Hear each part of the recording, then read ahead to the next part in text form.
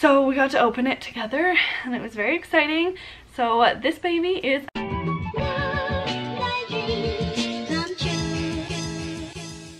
Hey, welcome to my 21-week pregnancy update. This week I have all my notes on my phone because I've not gotten to writing in my bullet journal.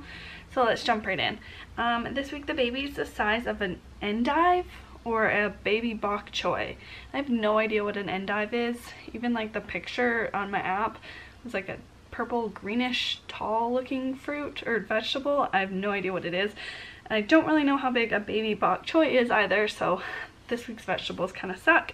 But it said the baby is 10.5 inches long or tall, I never know what to say, and is 12.7 ounces. And this week at 21 weeks, they said the app, I think it was the Bump app I use the Bump and Ovia. So I'm always like switching between the two of them, so my information is from either of those apps. But I think it was the Bump app said at 21 weeks, they start measuring from head to toe. I've mentioned in one of my other videos, I cannot remember what one it was, that I didn't know when that point was. So it's 21 weeks that they start measuring from head to foot instead of head to bum. So I read online on just like a random website that the baby can now hear outside of the womb, which I think is so cool. So that like can hear like music and like the baby can hear Grace and Greg. So that's really cool and really exciting. So my symptoms this week, I don't have a whole lot of symptoms, not even anything new. I've been more tired this week. I've really hoped that this tiredness doesn't stick around because I was so happy to have that like second trimester energy boost or whatever. My first trimester I was so tired, like so exhausted, which I was in my last pregnancy as well, but I think this time might have been worse because I have a toddler to look after. And I feel like that first trimester tiredness is back. Even a cup of coffee, I only ever have one cup of coffee, but it's like one cup of coffee used to be enough to like, if I was feeling really tired, to get me up and going. It's like I drink the coffee and I feel like it doesn't even do anything anymore. So really hope that's a symptom that goes away for a while. I know like in the third trimester I'm gonna be tired again just because I'll be huge, but I really hope that this tiredness can go away until at least the third trimester. The next symptom that I wrote down is that I'm feeling more huge. I know that I'm not huge, nowhere near huge, and I'm gonna get way more huge, but I'm starting to feel, I think a couple weeks ago I said in my video that like when I'm like, my stomach is more in the way, like when I'm bending over it's more uncomfortable. I'm feeling that even more this week. I've been pretty thirsty this week. I haven't really I think I mentioned in one of my like first trimester video or something that water just like wasn't appealing, and that's happened again this week. I have no idea why, but it is kind of odd for me because I love water. I always drink water, but now that I think about it, it might be because we haven't had ice. Our freezer's been really full, so we haven't had room for ice cubes. So I like really cold water. My mom likes warm, like room temperature water, and I always think that's so weird. I like really cold ice water. So maybe I should make room for ice cubes. Although I haven't had any headaches. I notice that when I don't drink enough water, I get headaches. So that is good. So I guess I've been drinking enough water, but water just hasn't been very appealing. But anyways, moving on. I have to pee all the time. All day long I have to pee. Like last weekend, Mother's Day weekend, we walked down to Greg's mom's. She lives like 2 minutes away. I went pee before we left, and halfway there, like halfway through the walk, I feel like I can't speak today, I'm stumbling over my words. Halfway through the walk I already had to go pee again, and it's like, what? It's so frustrating and annoying. But thankfully, knock on wood, I haven't been getting up in the night to go pee, so that is so nice. I was a couple weeks ago like once in the night, usually at like 4 o'clock in the morning. I definitely have to, like when I wake up in the morning I have to get up and go pee right away, but I'm not waking up in the night, so that's nice. I know that will come back, but I am enjoying the break, being able to sleep through the night. Speaking of sleep, I have on and off been using my larger pregnancy pillow. It's kind of, Greg calls it a seahorse. It's kind of like got like a thick part at the middle and then like a part for your belly and then like a thick part at the end kind of. It's That doesn't make any sense, I know, but it's just like a normal pregnancy pillow. I have been using that on and off, just depending on what I feel like, but every single night I cannot sleep without my wedge pillow. I love that wedge pillow. It's either, at this point I usually like prop my leg up with it because I do like to sleep on my stomach, but obviously I can't do that anymore. But I love that pillow. I know I've talked about it before. I got it in my last pregnancy, and when I'm farther along, it's really comfortable for like under your belly when you like, belly's like so big it kind of props up your belly, if that makes sense. So that's all I have for symptoms. Nothing new, all just symptoms that have been going on pretty much the whole pregnancy. So the next thing that I wrote down to talk about is my 21-week doctor's appointment. On what day was it? On Monday I had my doctor's appointment. It was like my follow-up from the ultrasound because my doctor was away last week. My ultrasound was like almost 2 weeks ago or whatever, 10 days ago or something at that point, and she was away last week. So Monday I had my doctor's appointment. So I'm up 4 pounds. I don't have a scale, so the only time I ever weigh myself is at doctor's appointments. I'm up 4 pounds, but I'm actually right now at my pre-pregnancy weight because I lost weight over the first trimester, which I was super surprised about. I might have talked about this in my first trimester update, I can't remember, but I didn't lose weight at all when I was pregnant with Grace, and I wasn't any more sick. I was barely even like slightly nauseous, but I wasn't sick at all this pregnancy or last time. So I was very surprised at my like early doctor's appointments when I was losing weight. I wasn't losing a ton of weight, so it wasn't a concern or anything, but I guess I lost 4 pounds because I'm now up 4 pounds, but I'm at my pre-pregnancy weight. So there's that. And then my blood pressure was 124/73. The baby's heart rate, she said, was 160, which I thought was odd because it's never been that high, but she said it sounded like the baby was moving. I couldn't really feel it. I think I've talked about it in my last pregnancy update that I have an anterior placenta. I think I've talked about that in every single update.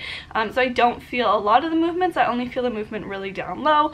But she said that it sounded like the baby was moving, and I do remember my doctor once in my last pregnancy saying that because the sound got like louder and quieter, that meant baby was moving. So that's kind of cool. And then the fundus or whatever, I think that's what it's called when they measure from your pubic bone to the top of your belly, was measuring at 25 centimeters. I should have asked, but I didn't. I feel like that's big. I feel like it's supposed to be like, I was 20 weeks, so it should have been 20 centimeters, but maybe I'm mistaken. I meant to Google that, but I totally forgot. But anyways, at 21 weeks, it was 25 centimeters. And I was, so the last thing from my doctor's appointment, I was going to make a whole gender reveal video, but I decided not to because I just wanted it to be just Greg and I to find out together, and I didn't want to put all the fuss into making a big video about it. I was going back and forth between just getting the doctor to tell me in her office, and then I was going to surprise Greg and I was going to make a whole video about that, or I was just going to ask her to write it down on a piece of paper and take it home, and then Greg and I could open it together. So I chose the second option. She wrote it down on a little card, and it was so hard not to open it. It was like a actual like a card, like a thank you card or something, but just like blank. But she didn't seal it. So as I was walking out of the office, I wanted to like pull it out and look at it so bad, so I licked it and sealed it right away so that I couldn't. Luckily Greg was off work at like fairly early, at like, I don't know, like 3 o'clock or something. Sometimes he's not off till like 4 or 5. So we got to open it together, and it was very exciting.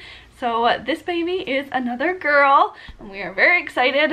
I know Greg wanted a boy, of course every dad does, but we are both very excited, and I think we're both just mostly so excited for Grace to have a sister. I know I am. I feel like I've talked about in probably every video that I feel like a sisterly bond is a really special thing. Not that I would know because I'm an only child, but I feel like it's a really special thing, and I'm excited for her to be able to have that. Names, we've been going back and forth between like so many names. I think our list of names is probably completely different at this point than it was when we very first started writing down names at the beginning of this pregnancy.